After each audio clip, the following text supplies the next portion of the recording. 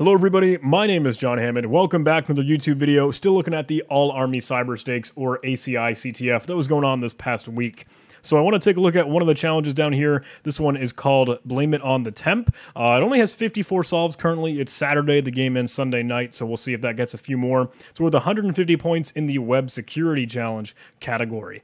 It says, we had our intern create this awesome new secure file storage app, and they give us a link to go access here. So I will fire this up, and it looks like we have a super file upload utility. Insecurely store your secrets here. Are not so best practice encryption HTTP. Prevent snooping because the data is transferred so fast no one can see it. Also, your files only last 60 seconds when uploaded. There's nowhere else you can store them, so that's that. Okay, so looks like we have an upload feature here and a switcher to a different template, so it's on default. If I switch it to not default, page will load. That did not switch. There we go. Okay. Super file uploader now is a little bit of a different display. Same sort of page, though. So let's take a look at the source code, see what's actually going on here. Looks like it's loading static UI kit default CSS. Changelog has a little comment as an HTML here. Added templating via Jinja 2. Ooh. This is so much better than manually like before. I should add more to app templates later. Okay. Looks like the post form takes a CSRF token. So we should grab that. Okay, same thing for the other form. So there are two forms, right? One to actually change the template, and that's being listed out with default and not default. There's also this multi-part form data, and that's actually going to take our file. Looks like we can supply the upload. Yeah, select file to upload there. And we do need that CSRF if we're going to kind of mess with this. So it's using Jinja 2, which tells me it's Python. Maybe, at least. Does there, like, a simple robots.txt? That's weird. Yeah, okay, looks like there's something here. Ah, okay, so app... This is like a tree structure. This must be like a directory structure. 5 directories, 43 files. Huh. Appdb, config.py, forms.py. Okay, so yeah, definitely Python. It's weird they set up this robots.txt entry, though. I just kind of wanted to see if it was there, and just in case. Like, we could have ran Nikto or something to kind of scan it, take a look around. Uploads. That's all in static. And that's where Flask and Jinja would typically reference things that it's looking for. So section, background, image, noise. Okay, so these are all the files that are referenced because of static. The templates is where Flask would typically end up creating or using templates it's going to render the pages with Jinja. Looks like those have a base, an index.html, a lot of files in there. Okay, so that at least gives us some idea of what the file names might be for those templates. And if we're going to try and upload our own, maybe we can try and get it into that template directory. Will it allow us to? Let's start to script this. You know what? Let's start to build this. So let's get into ACI. Wow. Make directory, blame it on the temp. And now let's start to write a little script to get in on this. Okay. Let's close out of some other stuff that was present. Python. I'm going to import requests because we definitely need to be interacting with this web page. I have the URL here, so URL equals this guy. Let's do requests.get on that URL. Let's set that as R and print out r.text. See if we can see the page. There we go. Okay, it loaded. Took a little bit of time. Let's make that syntax HTML, and let's make that into a second pane with Shift, Alt, and 2 in Sublime Text. So now I have my code on the left and the output over on the right. So reading things. Let's go ahead and scrape out that CSRF token so we can kind of automate sending things. But just to verify, let's just make a stupid, like, test.html. Or I guess it should be like index.html, right? If we can try and get into anything. Hello. Just like, please subscribe.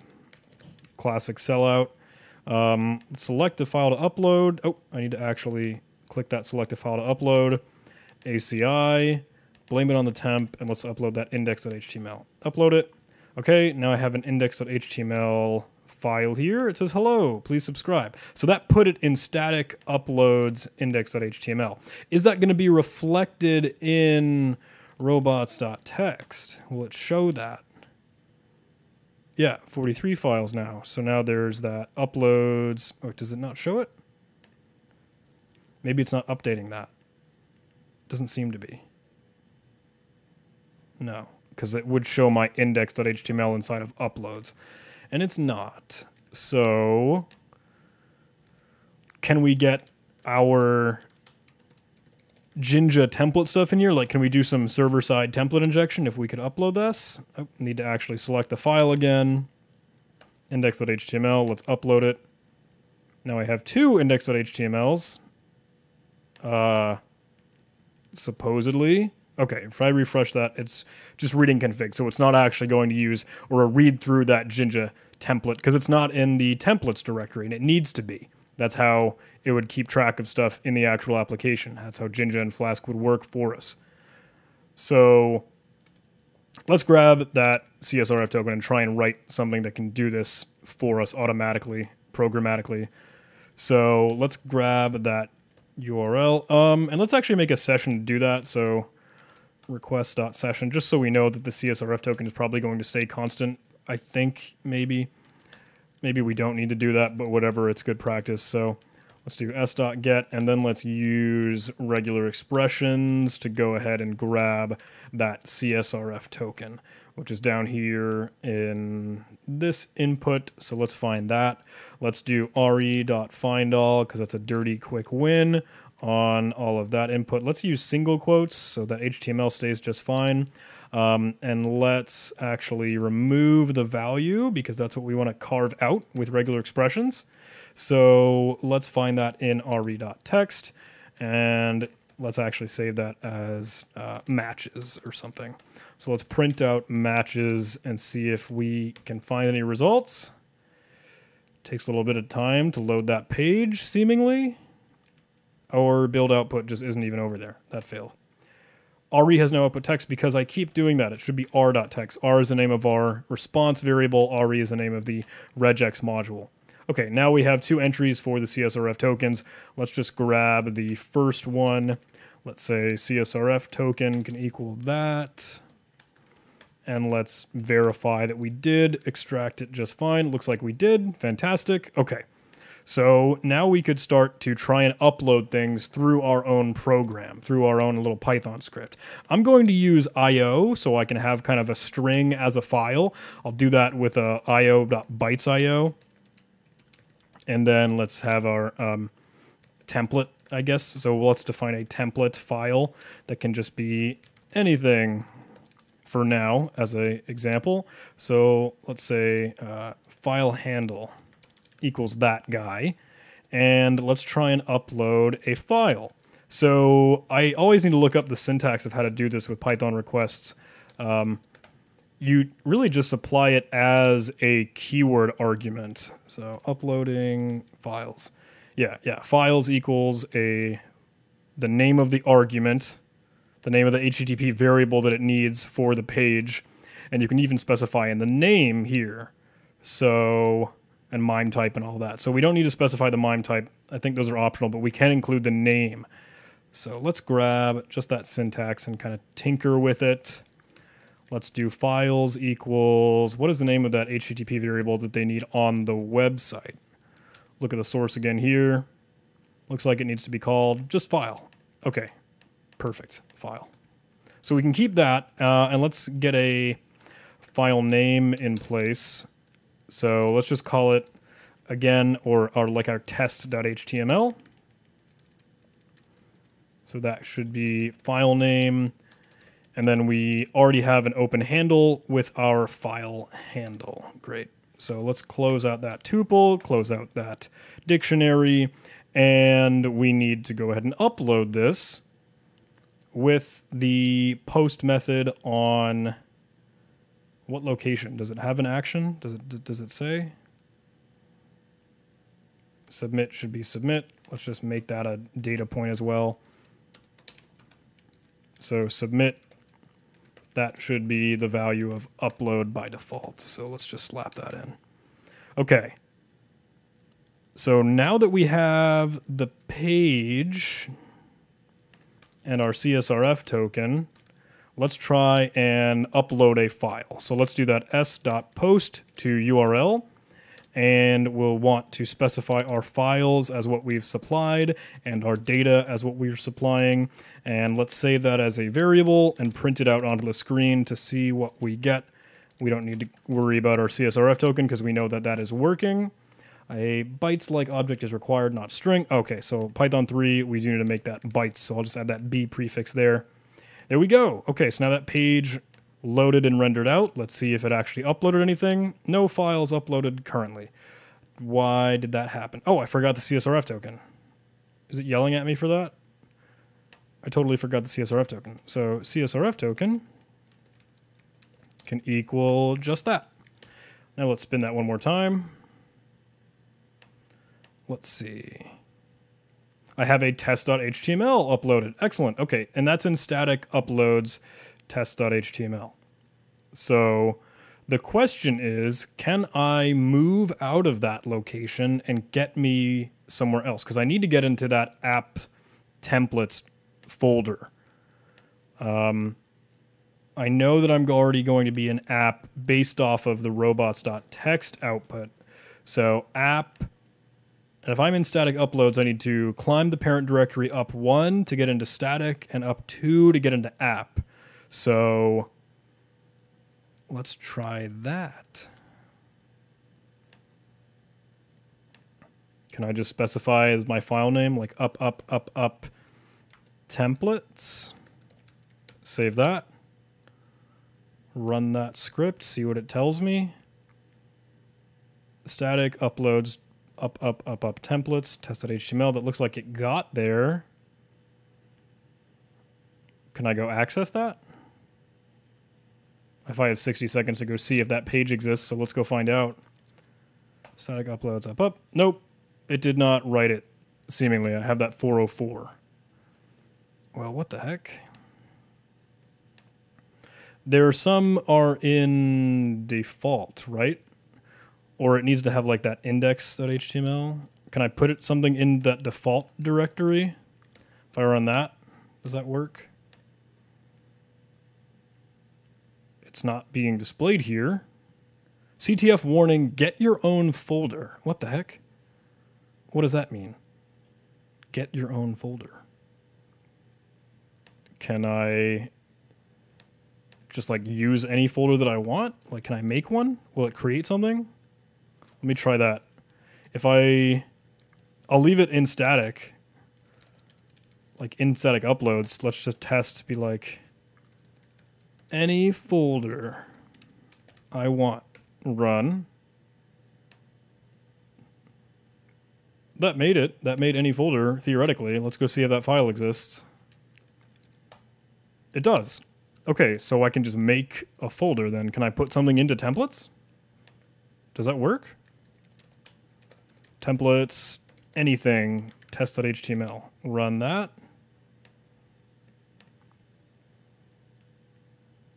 Put it in templates, anything, test.html. Can I access that page? No. Why not? Weird. What the heck?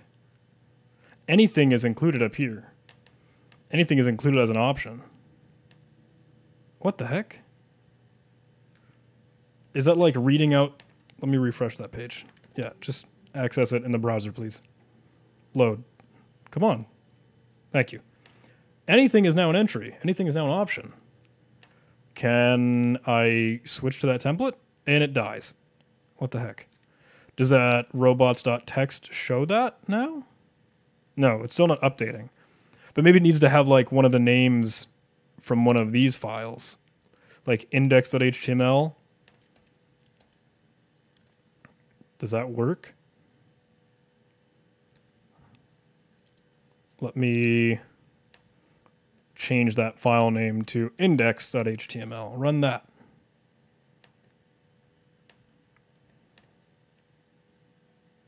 uploads, templates, anything index.html. We put it there. And anything is still an entry. That's just our test that we use. So if I refresh this page, I still have anything as an option of a template to use. And will it get an internal server error? No, it doesn't. It gets, okay. So we can upload into templates. Now let's see if we can actually get some server-side template injection. Let's use config. Let's run that. Looks like that uploaded. Test.txt. What is that? Is there someone else using this? Text.png? Index.html. They're doing weird stuff. Whoever that might be. Anything. Okay, that should now be a thing. And if I switch to that, does that refresh? Does that refresh? Oh, it's gone. It deleted itself. Okay, 60 seconds have passed. Can I just use like a different name? Let's just use A. Send it. See the page. A is listed in here. Update it. Ooh, what the heck is that? What? Maybe we shouldn't use A. Am I stomping on someone else's progress in that challenge? Let's use like JA. Whoa! Or the ZABA, all that nonsense. He uploaded to JA. So now I see him there. Update. Switch to that template. Ooh, and we're loading out the config file. Or the config object and data from Jinja and Flask. Okay. So we could... Does it have anything like a secret key in there? Secret key? It does, but that's not the flag and seemingly nothing useful. So maybe we could start to get code execution with this or something? Like, what could we do to leverage this now that we can get our server-side template injection? Let me try to make this a little bit more interesting. Let's do import string. Let's just get like a dir name equals random dot choice. Does choice let me choose however many of them I want? Or I guess I should just make a list of that. So let's get a random choice from string dot letters. Is that a thing in Python 3? Python import string dot letters. No. ASCII letters? Yeah. Okay, ASCII letters. So I want to make a random directory name so that I could have my script be able to create that folder and make that template. And then I want my script to be able to access the template because Jinja will render it out. And I should still be able to see it through the web page in my Sublime text output, right? So let's get that for like range of 10 times or whatever. I don't care. And let's print that guy out. Now let's use that as my dir name. Upload that. And good. Now we have a randomly generated template. And I should be able to access that as an option in the templates. So if I select that, it will render it for me, right? Yeah? Let's switch to that template. So that name is template, and I need to post to this page again. So now that we've uploaded it, let's start another one where we can supply data as the template name that we're choosing. We just made dir name as the option, and select is going to let us do that. So that looks like all we need to supply, as well as the CSRF token. We post it just to that current page. So let's try that. Template is what we're using. CSRF token is what we've already scraped out. Do we need to grab that again? Do we need to scrape it one more time because we've already posted the page? We might. So let's just grab that code to find the CSRF token again. And now let's post to the current page with that data to switch to the template. And let's see if that will return our config information for me. Yep, it does. Okay. It's also HTML entityizing them, which is odd, but that's fine. So we don't need the output of that previous one. We just want to be able to see our new template that is getting us the response from that page. So let's see if we can do interesting things to like climb up the Python MRE or MRO, or I think it'll like modulate. What is that called? Python MRO? MRO. Method resolution order is the order in which Python looks for methods in a hierarchy of classes. So we could crack down and try and determine what, we should need to have that in Jinja template files here. That gives me an error, but if I just leave that as square braces, I could read the class of that, right? Yep, class list, and that is HTML entitizing them. Can I have that display, please? Python 3 HTML entities, HTML.entities. Python, how do I decode those or encode them? HTML unescape and HTML escape in greater versions of Python. So let's try that. Let's print out the text that is HTML escaped, right? Okay, unescape. There we go. Now they're read perfectly fine. Let's make that syntax Python, or let's just make it regular fine. Thank you. Okay, so with the class, I could access the base class. I think that's the syntax. Nope. How do I climb up the tree in Python? Let's say I have an object, and I want to get the class of it. Is it base class first? Nope. What is in this? I'll use dir.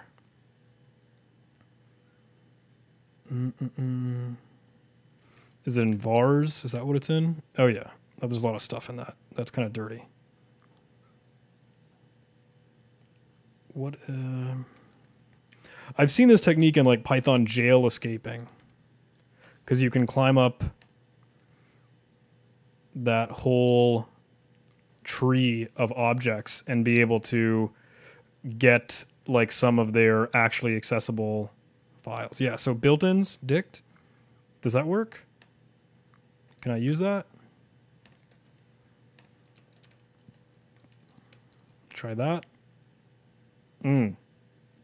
That, okay, that error, internal server error. Let's keep that HTML in there.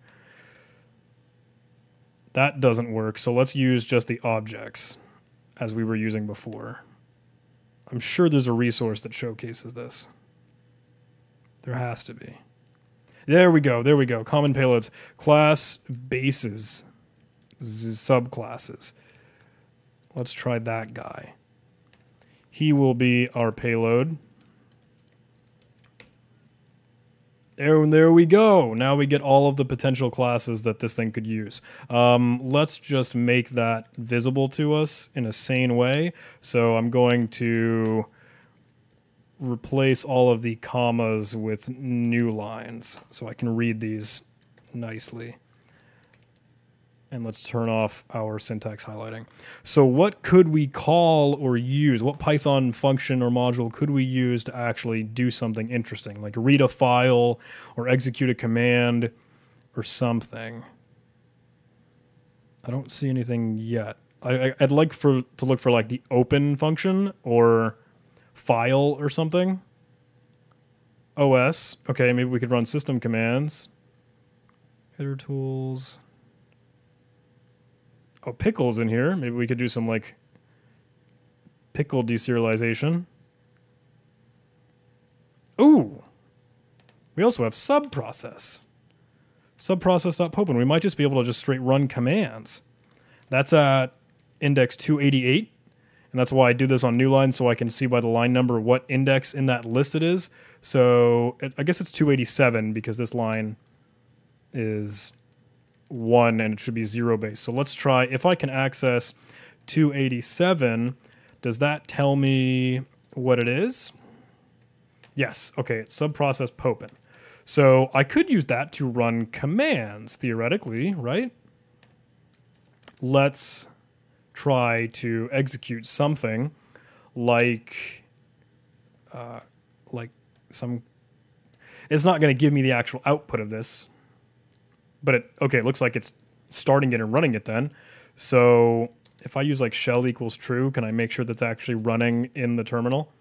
Yep, that loads just fine. So maybe I could get a reverse shell callback, or do I have netcat? I don't know if that'll fail or die. Let's try, let's get a connection to something out in the open internet. So ssh johnhammond.org. That's just a droplet that I'm going to end up using so that web page could actually access it and reach it. So let's netcat listen on quad 8. Good. And let's try and see if we can netcat to johnhammond.org on quad 8. Runs. Got a connection. Okay, hell yeah. Okay, so that's code execution, right? So let's try and get a shell. We have netcat. Apparently, right? So pentest monkey reverse shell cheat sheet. Will netcat work for us? Let's try that. Start again on that listener. And that command should be netcat johnhammond.org all on 8. Let's make that quad 8 and let's netcat to johnhammond.org. Please run. I hit Control B. Maybe that didn't work. Are the pipes getting in the way? Let's try like bash. The bash one might behave. Blah, blah, blah. I'll make this actually visible for you, sorry. So that needs to go to our IP address and our port where we're going to listen on to receive a shell. I'll run it. Nothing with that. Let me try bash taxi to run that. Does that work? Does that need to be in quotes? Try that. There we go. Nice. Okay, so that syntax that actually succeeded was bash taxi to invoke it, and then I use quotes to keep the entire arguments of all those bash things in there as part of it, and I made shell equals true so that it would actually evaluate on the shell and be able to process those other characters. So now I have a shell. Do I have Python, taxi, print, please sub? I do. Okay, so let me use Gwake just to stabilize this real quick. Stabilize shell. There we go. My prompt is a little weird, so let's export PS1 to just that. Now where am I? Ooh, I have a readme.flag. Let's grab that guy. Nice. Okay, that's awesome. So that was that challenge. That was kind of getting in the middle and in the way of some upload that could allow you to do some directory traversal and climb up to where the templates were really stored for this app, not just in the static uploads file that would put you automatically. If you noticed, once you had a directory name that wasn't default or not default, it would actually make that directory for you, and it would load it as a page that you could use within those options that that page was showcasing for you. If you had the file name index.html, which seems to be really what they were looking for in terms of all their other schemes for all their other templates, it would allow you to access it in Jinja. That template engine that Python Flask will use will render that all out. Using server-side template injection like this, normally you could use the open and close curly braces, 2 of them to get the config, which might give you the secret key, so you could do dangerous things like forge session cookies, or because that's going to be evaluating just straight Python code, we could go ahead and try and see what objects are available to us by using climbing up one base object like an empty string or an empty tuple or an empty list, and then using that MRO and climbing up to see what else can I actually access in this current scope of Python. We were able to actually access that sub-process popen, or that popen, or the process open, and I know that's going to actually execute a command. So with that, indexing it, being able to reach that sub-process popen function, the constructor there, we could go ahead and call a command at the shell level and get a reverse shell connection back to us, or we could do other things like cat files, but we wouldn't get that output nice and easily because we don't have like a .read function, or the Popen object, the Popen constructor in Python Popen subprocess. Maybe it'll return the object for us, but I don't know if we'd be able to run like check output, and we can't pass in the pipe so that we'd be able to run like .standard out .read or anything. Maybe we could be able to get some command execution with other functions that we could call off of it, but I hadn't gotten it to work. So they don't end up showcasing their standard output. Maybe communicate willed. We could try that. Just for giggles, we have our reverse shell, we have the flag. Let me just experiment if you're totally cool with that. Let's run ID so I know that that will run, and Shift F2 again so I can see that output in another pane. I'll get back to my script. There we go. Now we have that object in scope. Let's try and run .communicate to see the output of that command. None and none. Okay, so that wasn't getting anything for me. Do I need to actually supply input or timeout? No.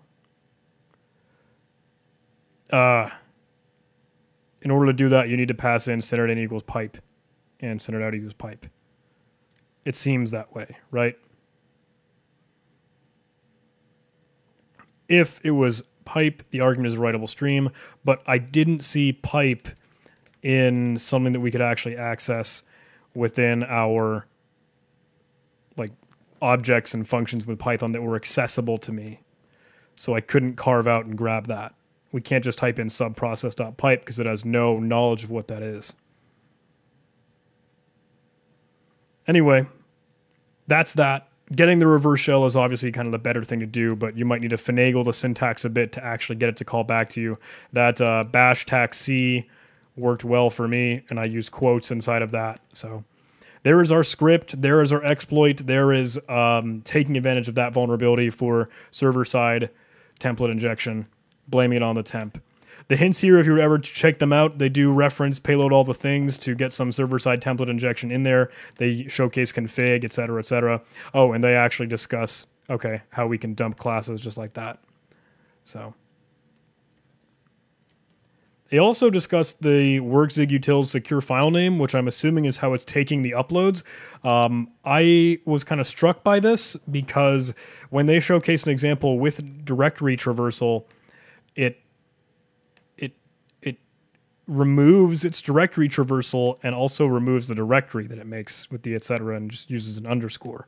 So I'm not entirely positive why this is referenced when it doesn't work. So I'm looking forward to you telling me why. Maybe they aren't using this file name. Maybe they aren't using this function secure file name. But anyway, that is that challenge. That is our flag. That is how we solve that challenge. And that would net us 150 points and be one of the few that have solved that challenge. So it just went up. Interesting. Whatever. Thank you guys so much for watching. If you did like this video, please do press that like button. If you didn't, I don't know what to tell you. Please do leave a comment. Type a little something in the comment box. Hit enter. It helps the YouTube algorithm. And you know what else helps the YouTube algorithm? Subscribing. Thank you so much. I'm grateful for you. If you'd like to help support the channel in any way, there are Patreon and PayPal links in the description. I'm so thankful for that. Love to see you guys on Discord. Also link in the description. Love to see you guys on Instagram for some reason. Facebook, Twitter, LinkedIn, all those other social media things on the internet. Appreciate your support. Thanks so much. See ya in the next video. Take care.